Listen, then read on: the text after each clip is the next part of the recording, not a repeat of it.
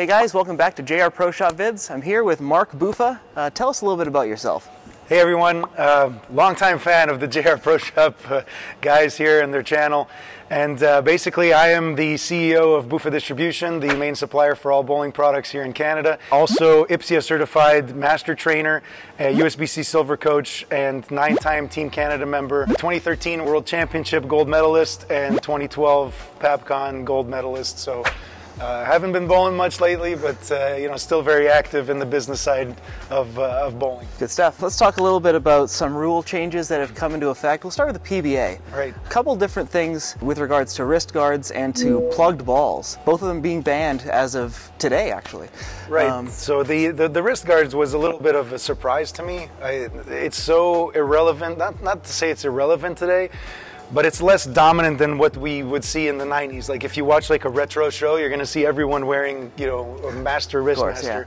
Yeah. But today a little bit less dominant. I don't know. I was surprised to see that. Obviously, if that goes into the women's tour and the senior tour, that obviously has a big impact. That's going to have a really big impact. So I think the impact is going to be a little bit minimal on the national tour. Regional tour, I don't know. I don't have a chance to bowl many regionals on the East Coast. Maybe you would know a little bit more than that on me. But for that, that's my take on it is okay. Like most players are probably just shrugging at that rule change. For sure. The last guy I can really remember on the national tour is like Mike Scroggins. That's like a decade ago. So It's kind of an irrelevant thing, but I guess just to level the playing field, they kind of had to do something there. Agreed. Yeah. The second rule change we're going to talk about is plugged bowling balls on the PBA national tour. What is a plugged bowling ball? Right, so when you want to make a change to your fit, or maybe you buy a hand-me-down, you're going to go to your pro shop, ask them to fill the holes with ball plug. Basically, that's it. So you don't know what's inside the ball plug. This used to be like a thing back in the day where you'd fill it like with these lead pellets just to like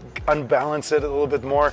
Really not a thing today. Like it's a little bit of an industry joke right now. But I don't think they did that for that reason. I just think that back when I was still competing in the early 2000s, there was a period where on the PBA you weren't allowed to use plug balls, and you couldn't even have a ball rep coaching. Like there was a non-coaching rule and all that stuff. Wow. So I just think maybe they're going back to that. Also leading into, obviously we have a purple hammer here on the table, with some of the recent changes that they had. This was kind of like a way for them to control some of the older urethane balls that were out there. And also with the USBC rule change from August of 2020, where weight holes are now banned for any competition, basically. So this was one way for the PBA to control that and also ensure that they're using newer stuff. Like I am a very boisterous person when it comes to the pros need to use more current line stuff on the shows because it helps the pro shops and it helps the distributor.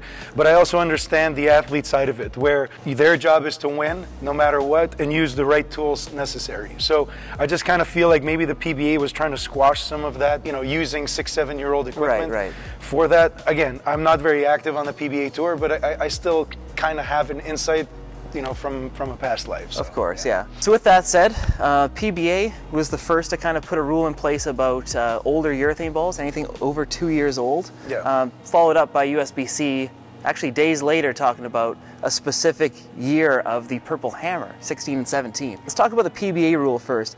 Anything older than 2 years for urethane balls. What are your feelings on that? And the list is pretty long. Like they published a full list, including some international releases because of the World Series of Bowling. I'm okay with it. When I was competing, urethane wasn't really a thing. Like we didn't have, naturals were out from Storm and all that type of stuff. And when I was competing on Team Canada, I was trying to hound some older stuff, like a Columbia Stingray or a Blue Beast or U-Dots and stuff like that. So I get it, right? But now that it's readily available and there is some choice, like we've got fast pitch, pitch black, pink widows, purple hammers, you've got variety.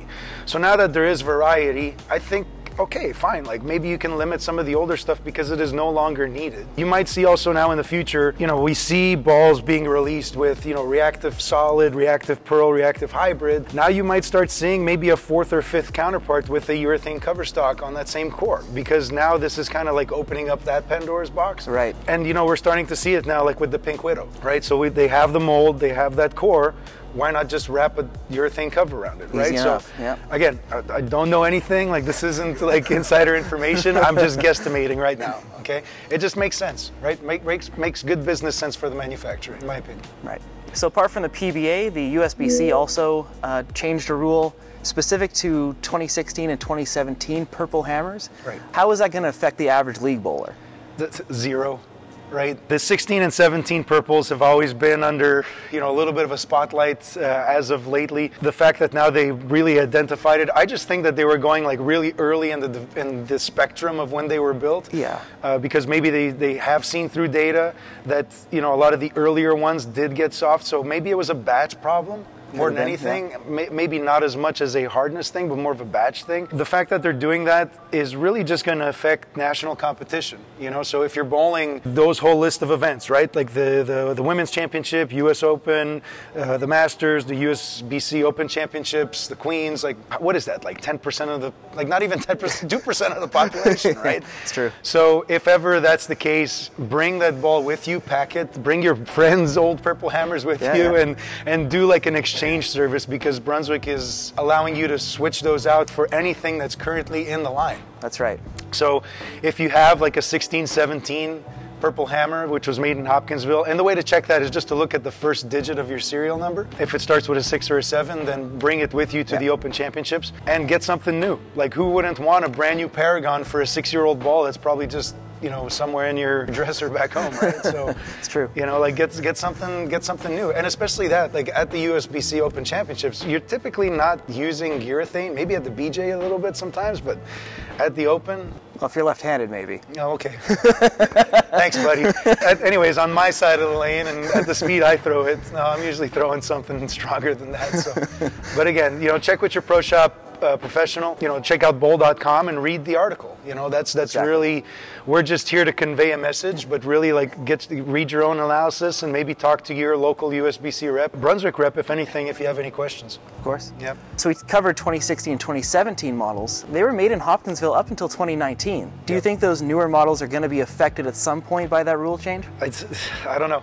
Right, like these rule changes just came like super quick, right? So we never know what could happen. I think that's the reason why they're asking for those balls back, because they're asking to leave the ball at the booth at the Open Championships, because I think they need some balls to do some sample testing. Right. So as they keep getting these balls in, the 16, 17s are hard to get a hold of, but maybe some of the newer stuff is still readily available because some of the pros are using them and things like that. Thinking out loud, I just think that they're going to try to collect some data and as things progress, they're just going to keep collecting more and more data, and that's how we're going to get to doing that. There has been a lot of rule changes as of late, including the weight holes and all of this stuff as well, which is good. I think some people are seeing this as a little bit of a negative, but it's also something positive. Keep the production of the bowling equipment inside a certain box, to make sure that the integrity is maintained. Let's see. I don't know what else is going to come out of this, but the rules are rules, and we're just here. We have to follow them,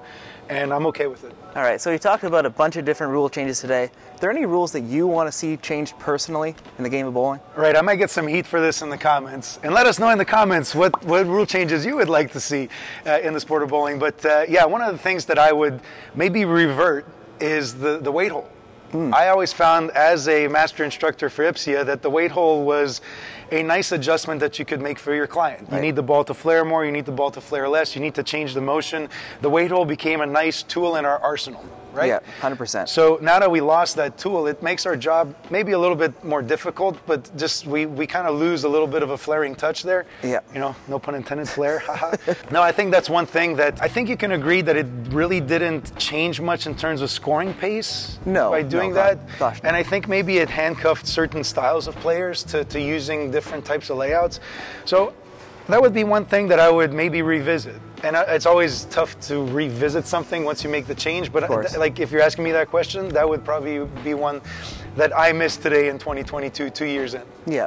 And for us as pro shop operators, we got to get it right the first time, because we have one less tool that we can utilize to kind of fine-tune that ball reaction. Yeah. That's unfortunate. Yeah, and when I was a kid growing up, my father started a business as a pro shop in the basement, and that was always the one thing that baffled me as a kid, was like, why is there a fourth hole in the ball?